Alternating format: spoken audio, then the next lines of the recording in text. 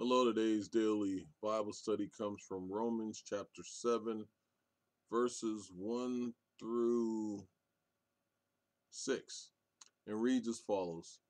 Do you know, brothers and sisters, for I am speaking to those who know the law, that the law has authority over someone only as long as that person lives. For example, by law, a married woman is bound to her husband as long as he is alive. But if the husband dies, she is released from the law that binds her to him. So then, if she has sexual relations with another man while her husband is still alive, she is called an adulteress. But if her husband dies, she is released from that law and is not an adulteress if she marries another man. So, my brothers and sisters, you also died to the law through the body of Christ, that you might belong to another, to him who was raised from the dead, in order that we might bear fruit for God. For when we were in the realm of the flesh, and the sinful passions aroused by the law were at work in us, so that we bore fruit for death. But now, by dying to what once bound us, we have been released from the law, so that we serve the new way of the Spirit, and not in the old way of the written code. Ooh. Paul is steadily talking, and he says to the brothers and sisters, do you know, brothers and sisters, for I'm speaking to those who know the law. And Paul is asking them, do you do you know the law? Because I'm about to tell you what you should know. And the law has a certain um, time frame to it, or how it works is it has a certain dominion over things. Um, we've been changed with Jesus being here, okay? And Paul says we've been talking about this, but now, since I told you that you are no longer under the law, but you are under grace, the law has dominion over a man. And he's going to tell them now exactly how we are no longer under the dominion of the law, how law does not have us. But he explains it in a way that they can understand it. So he says, or do you not know, brethren, for I speak to those who know the law, that the law has dominion over a man as long as he lives, first of all. It has dominion over a man. The law, which includes the law of Moses, has dominion over man. But if you look at it all out and the vastness of it, creation has a law over man. Okay? And he tells you that, yeah, that code does, but the law of creation was here, and creation was here before this law. So let me speak to you now. Um,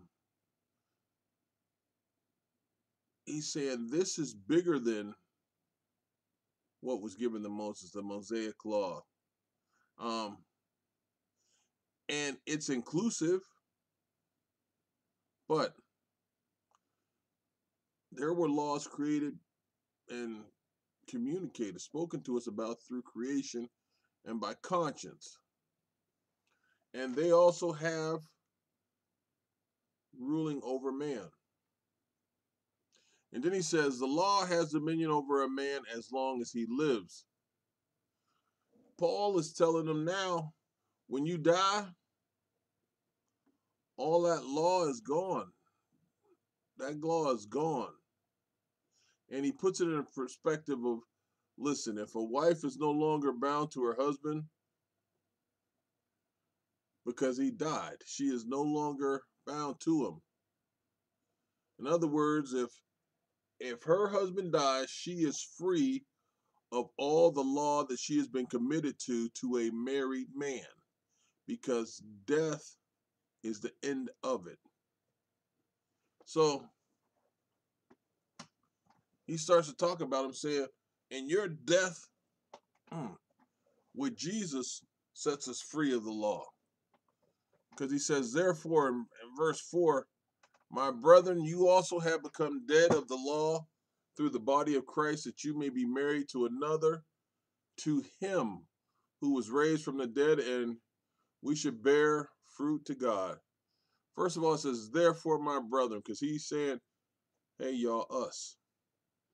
You have also become dead to the law through the body of Christ. When you accepted Christ, you became dead to the law, that you may be married to another. And he's stating it in that comparison where the law was that man living, but the law now is dead through the body of Christ. And now you can marry another. And then the one that you're marrying, the one that you can commit to, the one that will have dominion over you, well, he is the one that was raised from the dead, Jesus Christ. That we should bear fruit to God. If you look back in chapter 6, Paul told us that we died with Jesus Christ. If you remember back in chapter 6, and we rose with him. Paul speaks to our death to sin. But he now is telling you, and you also died to the law. See, Paul is telling them plain and clear, that law, that man that you were married to, he has died, so he's saying the law has died to you. It doesn't make you stand right in front of the Lord. You need a different marriage. And he told you that. A grace through faith. Believers have to realize that we are no longer under law. We are under a new covenant of grace and mercy. And you have to know these things in your heart. See, you know this through your heart, your belief in Christ, your faith in Christ. You have to have this, and you have to have Christ. You can no longer depend on the law, and you couldn't before. It doesn't save you. Sin was before law. Jesus atoned and cleaned up all sin. The law couldn't clean up sin. And it is not a way to salvation. Only Jesus is the way to salvation. You can't be right with God if you do not have Christ. And you can't be right with God if you have the law, if you're under the law. Don't get punished by something that ain't going to help you. The law can't help you. You have to be with Christ. Now, that you might be married to another, like I said, we are not free from the law where we can do things ourselves. We are free, when he said dead to the law, we are free to be with Jesus. And so that we can bear, and it tells you there, bear fruit to God. We bear fruit to God.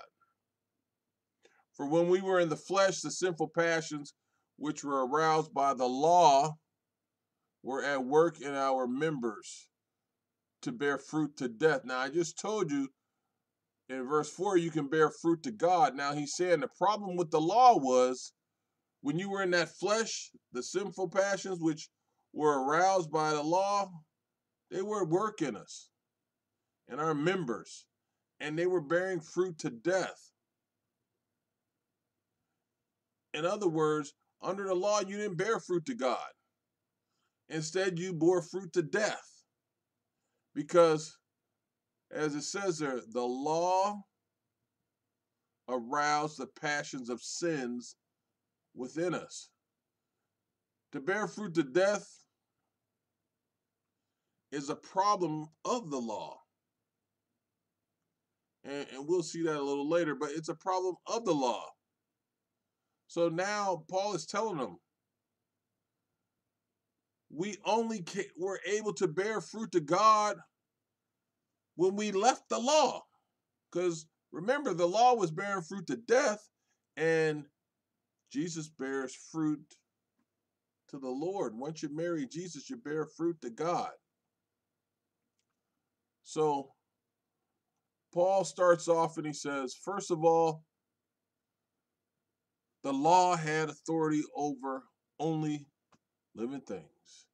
And then we had to have a death with Jesus that would get the law off our back. So we left the law. We died from the law. Law died to us, and we remarried.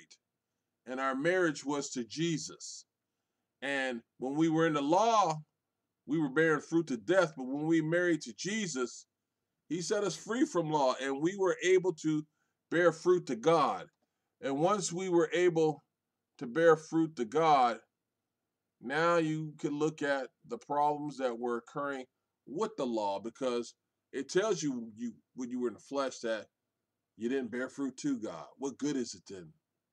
You bore fruit to death. And that was because our sins were aroused, as it said, our passions. And bearing fruit to God is what we need. We are now free from the law. The law has no dominion over us because we remarried. Amen.